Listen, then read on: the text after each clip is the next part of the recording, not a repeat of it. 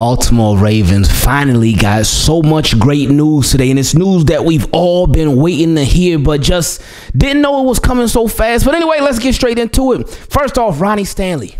Ronnie Stanley is back in the building. Ronnie Stanley returned to practice today, and that's a great start, man. Now, I'm not going to expect him to play this week because he had on his infamous camo fatigue shorts, and you know when he got them shorts on, it's going to take him a little while to be back, but we'll see. Hey, Ronnie Stanley, if you want to surprise us, go ahead, but we want a fully healthy Ronnie Stanley to be back on the field. But this is baby steps, and these are some big baby. These are actually toddler steps with Ronnie Stanley getting back on the practice field already, so we love to see it. This is a great thing. Tyler Linderbaum, he also returned to practice today as well, and when you're missing your starting center, like things a little bit different. Hey, shout out to Sam Musser because he held it down. He held it down in a major way. But having Tyler Linderbaum back, that will be great. Gus Edwards. Gus Edwards, who was in concussion protocol, of course, he left the game early against the Colts this past Sunday. And when the way Harbaugh spoke about him on Monday in the presser, I was thinking, oh, I don't know if Gus Edwards is going to be playing this week. It don't really sound too good. But Gus Edwards was back at practice. So that's great because Gus Edwards, he's the best running back on the team. And he's somebody that, y'all know me, I've continued to say, hey, Gus needs to be the guy. It needs to be him. He needs to be the bell cow running back. But I don't think Ravens are going to do that yet. But him being back is nice because, yeah, he makes our running back room a whole lot better. And then this one. This was the one that really got me. Marcus Williams. Marcus Williams returned to practice after everything. Going down in a week 1 game against the Houston Texans, then it was said that he was feared to have a torn pec. So that could be season ending, and if it's not season ending, then you're going to be out for a long time. But then they said that there was some optimism that it was a little bit swollen, but he felt like maybe he might play this year. And then Harbaugh came out and said, well, he's going to elect to either have the surgery or just do rehab. It's up to him. It's going to be his decision. Then about a week after that, Harbaugh said, oh, he's going to rehab, so we're not putting him on IR. And I was like, whoa, they not putting Marcus Williams on IR? I know he's going to miss at least 4 games, right? But Marcus Williams is back at practice already. And I know the video clips, they only show just so much, but he didn't look hurt. He didn't look like he was limping. He didn't look like he was in pain. Again, they only show so much, so I can't say for sure. But Marcus Williams being back, oh, man, because I didn't think we were going to see him for a long time. That is crazy that he is back practicing already. But again, with Marcus Williams, same way I feel about Ronnie Stanley, it's the same way with Marcus Williams.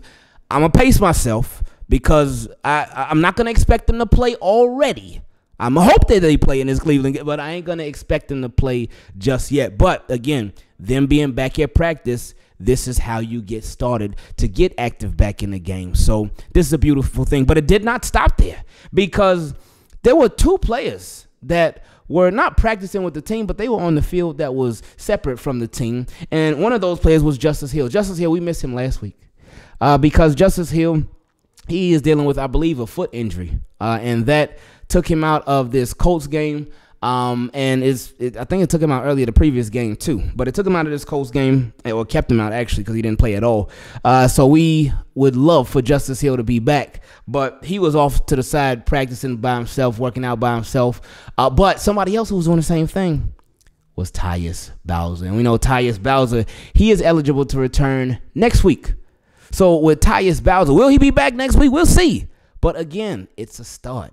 It's a start. The fact that he's out there, the fact that both of them are out there and they're doing their individual things, that's a start. And with Ravens and injuries this year, like we've continued to talk about, look, I'm about to injure the mic. With Ravens and injuries this year, we've said that it's not nice. It hasn't been pretty, but it hasn't been as ugly as it had been in previous years, because before in previous years, so many guys would get injured and they would be out for the entirety of the season. But this year, minus a couple guys, obviously J.K. Dobbins, one of them. There have been a few others too. But most guys this year are coming back this year.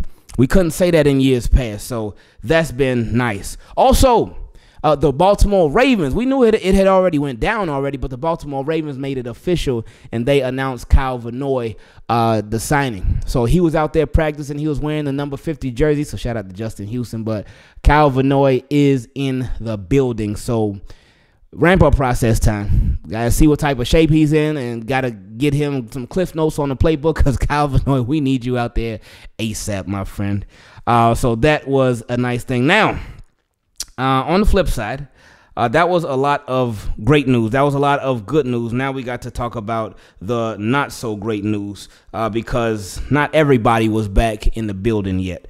Now, not practicing. Odell Beckham Jr., he wasn't practicing yet. Rashad Bateman, he wasn't practicing yet. No surprises there. Justice Hill, like we mentioned, he didn't fully practice, but he was off to the side doing this thing. Marlon Humphrey, he unfortunately didn't make his return yet. That was one that I've been anticipating for the past couple of weeks, so who knows when it's going to be with him.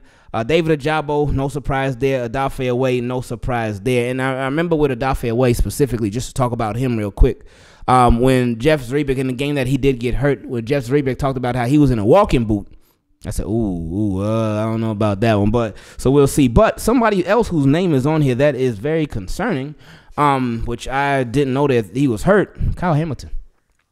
Kyle Hamilton, he wasn't practicing today. So hopefully it's just one of those things where he just a little sore from carrying that defense on his back from the Colts game the other day. Hopefully that's what it is, because he ain't used to getting all them sacks like that and making all them hits, all them tackles for loss, deflecting the ball. Hey, when you should have been defensive player of the week, those games will weigh you down, man. They'll make you tired, man. So Kyle Hamilton, when you are literally Mr. Do-It-All, like he did it all against Indianapolis, that's going to happen. So hopefully he'll be back tomorrow and then on Friday, and then he'll be good to go against the Cleveland Browns, because Ravens need everybody that they could possibly get. So we'll see what happens with him. Now, somebody else who we need just to be on point extra against the Cleveland Browns, because their defense, they bringing it, man. They're on the way, is Lamar Jackson. Lamar Jackson spoke to the media, and he said that he was asked about Myles Garrett. He said that he's been seeing Myles Garrett since his freshman year of college, and Myles Garrett is, of course, a great opponent. And we know that. And he said it's not his job to block Myles Garrett. He said that's the offensive line. That's on them. That ain't on me. That's on them. So, yeah, they're going to have their hands full. And whether it's Ronnie Stanley and company, he comes back so he gets to go against Myles Garrett, or it ends up being McCary, we'll see. But they're going to have to bring it against Myles Garrett. His biggest takeaway from the Colts game, he said that they had plenty of opportunities to win that game, and we had mishaps with catching and throwing the ball, and he said they have to put points on the board. He also talked about how, because somebody asked him, do you feel like guys are still in the phase of getting on the same page? And Lamar said, yeah, it's September. One of our guys just got there last week, and he said every game ain't perfect. And he talked about the ramp-up process a bit. But he talked about against Cleveland, hopefully they'll just continue to get better. Now, I'm surprised that he didn't talk about not peaking too early, because, I mean, you saw that offense against the Colts. They definitely ain't nowhere close to peaking. So, hey, they right on time. They right on time. He also talked about, they asked how it feels to get the guys back at practice who returned today. And he gave a big shout out to Makari and Mustafa and said they've been doing good, but he said hopefully Ronnie Stanley and Tyler will be back and they can just hit the ground running. And yeah, that's what we all hope for. But again, temper your expectations. That's what I'm going to do. So I don't get disappointed in anything, but we'll see how it goes. And he says he feel like they stopped themselves against the Colts. Yeah, y'all did. Y'all biggest worst enemy.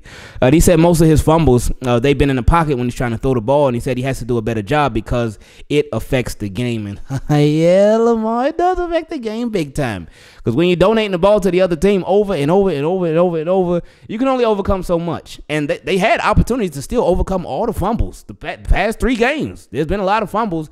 And for the first 2 games, they overcame them. But for this last one, it just ended up, not even that the fumbles were too much, but the Ravens just came up short. Because they still had a chance to win, but they just came up short. So moving forward, man, got to clean that up, man.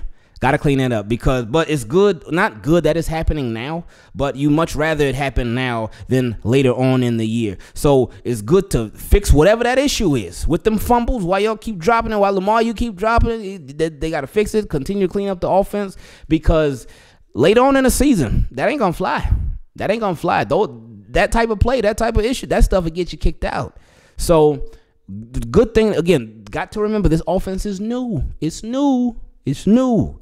It's a brand new offense, new offensive coordinator, so it's still going to be the learning curve. So that's important to remember moving forward. Now, we don't want to be talking about learning curve in week 7, 8, 9, and moving forward, but through these first couple of weeks, it's expected. Even though, I mean, Lamar talked about it in the presser today with how week 1 they did all right, but week 2 he said they had a great game, which they did, but then week 3 is so it's like they went like this. So people's expectations after that week 2 game, like, oh yeah, we here, we back, baby, we in the building. And then after week 3, it's like, oh, okay, or did we leave the building or something? What happened?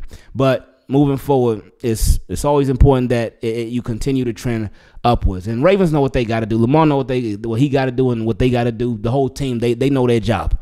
But it's important that they actually get it done. Team, keep it clean. I love y'all. We out.